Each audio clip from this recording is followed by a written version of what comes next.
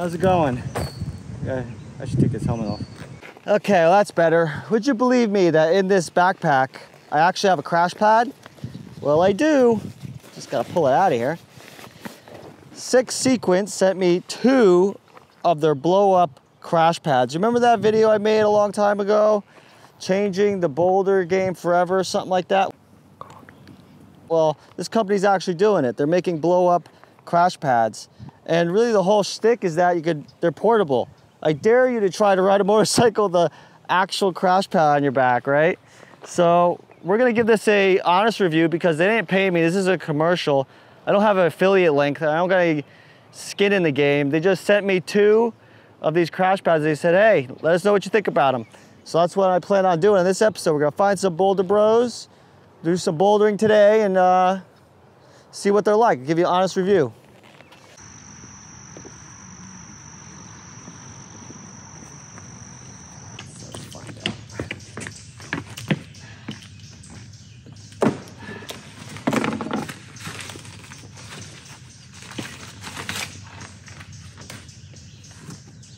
Oh no, glittering.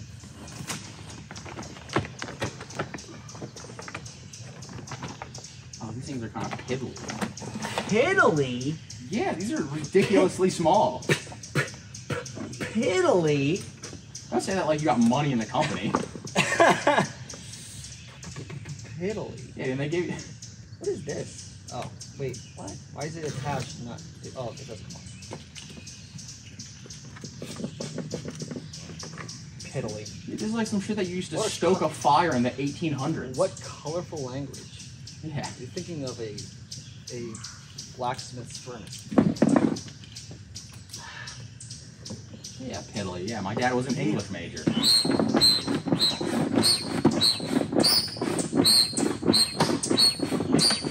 Are you recording this? Yeah. You know what? Just add this to the warm-up routine right here. Let the muscles pump in later. Yeah, I can be pumped before I even try my climb. Sick.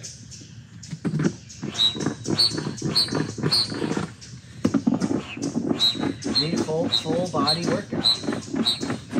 Dude, the noise this makes is horrific. If I hear this f***ing crag, dude, I'm taking the knife out of my bag and I'm cutting it off. It's the fun little whistle. Wow, sick new development in pads, guys. Listen, there'll be a video of it. You don't need to record it. Yeah, I'm sending this to my friends so we can make fun of you.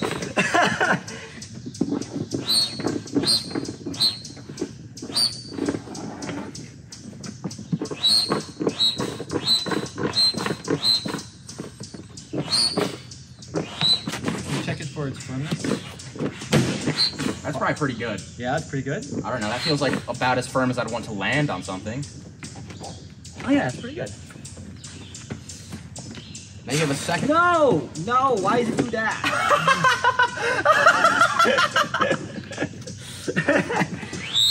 Deflating when you remove your air pump, you probably left the valve open.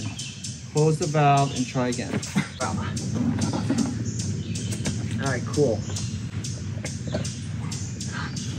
Ugh. So what you're worried about is that it's got a slippery, almost like a dual tech surface. Yeah. Yeah, that's interesting.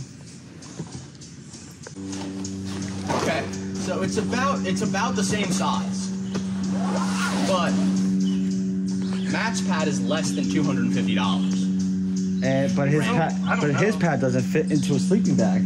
No, that's true. Like I said, I think if this guy can get him down to like $75, I'd buy a bunch of them, you know? yeah. They probably wouldn't replace my foam on a normal session. Well, let's see how they. with the pump. Let's see how they hold up during this session. You have to buy it. Almost died. All right, let's try this one. I've done it before, I think. There's a 9 on the front piece of that boulder, or something, or a 7. There's a 7 on the boulder, like on the boulder back there. It's called In Harm's Way. What? Come on, dude. Ah, there it is. Dude, you should have heard the noise this thing was making when Josh had to inflate it. You ever blow through a whistle? every time he'd press down on the pump, dude, for like 10 minutes. Did you record that? Yeah. Yeah. Oh my god. Don't make fun of my whiskey, Which, like, in a way, dude, I don't know, man. I'm cutting those shit. I'm cutting those things open if I hear that shit at the gunks.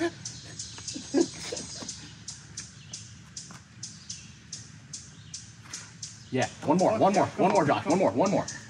It's good, it's good, yeah. There you go, dude. Floated up that time. Yeah, killed it. That time made it look easy. I didn't want to do this. Kind of not. This is how you know it's hot.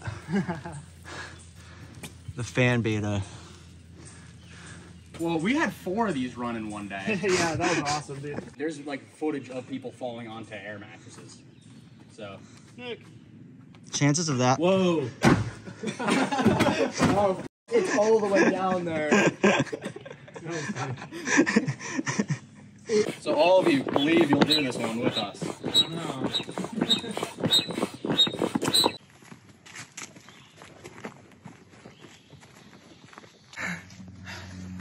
Yeah, these things need handles. It's a really good job. Yes, it's very nice. It's a small gym. Is it in New Jersey? Come on. Yes. It's in Maple Shade, New Jersey. It's There we go. very close to Philly. Come on, Josh. Yeah. It has no slab. It's very outdoorsy. Didn't I put my heel there? Yeah. Kind of Yeah. Now Yeah, bump, come Josh, on. Come on. Very nice. Yeah. Come on, dude. Big feet. Go to the crimp, Josh. Yep. Come on. Out.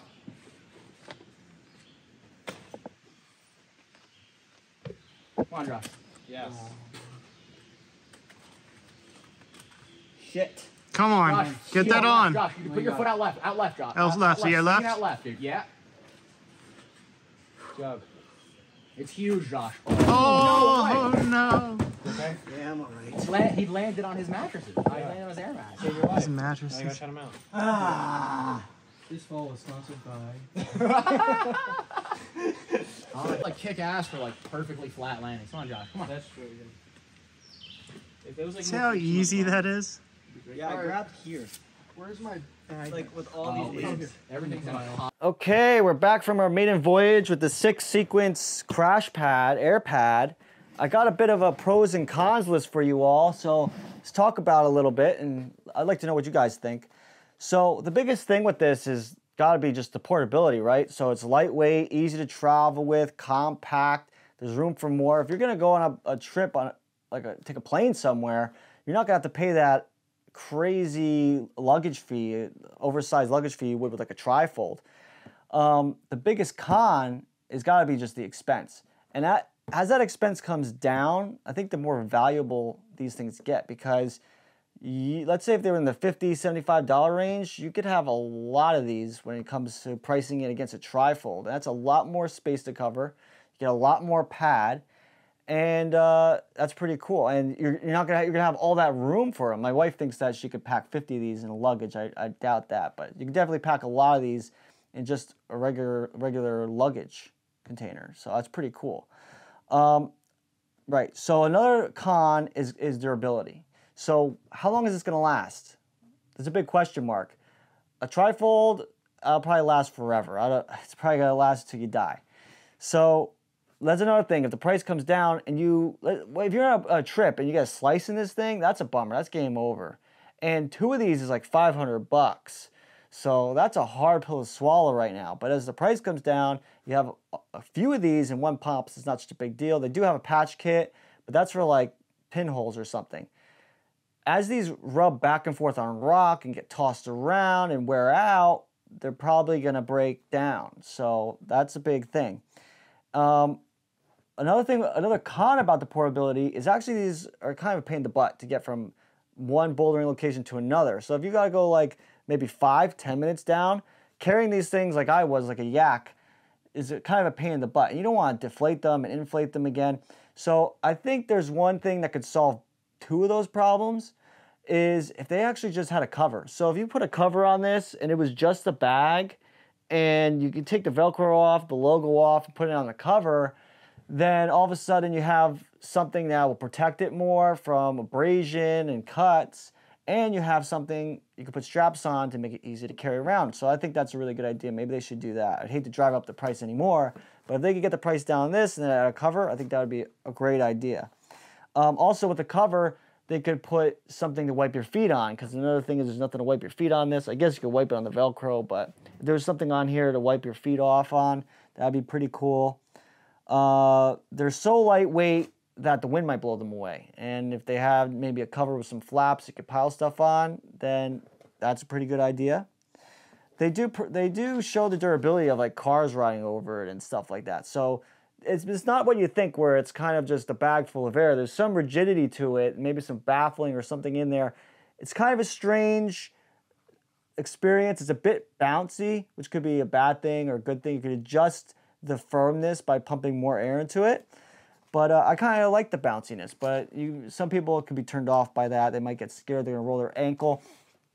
Nick, for some reason, thought it was like dual text. He was scared to even land on it. It's too new for him, you know.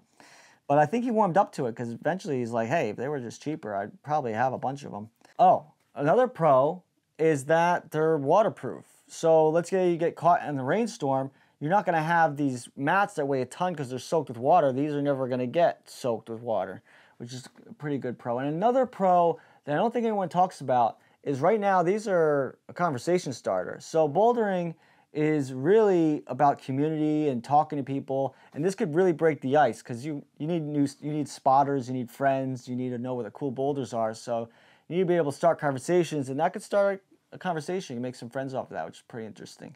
Unless they find you because of the crazy sound, the whistling sound the pump makes, which Nick didn't really appreciate. Another party thought it was they were far away and they thought it was a hawk or something. So I guess, yeah, the pump is something that is a bit of a con right now. It makes a lot of noise, and also carrying a pump could be a bit of a problem. They could probably, there's air mattress pumps for sale on Amazon. They're like battery powered. I haven't tried that yet, but that could be interesting. And I think that about covers it for my pros and cons list. I'd like to know what you guys think. If you come up with anything, leave it down in the comments below. I'm gonna take these out for more of a spin and see what they're like.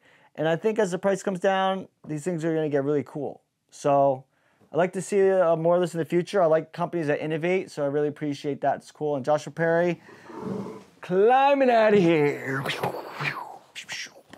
Also, like and subscribe.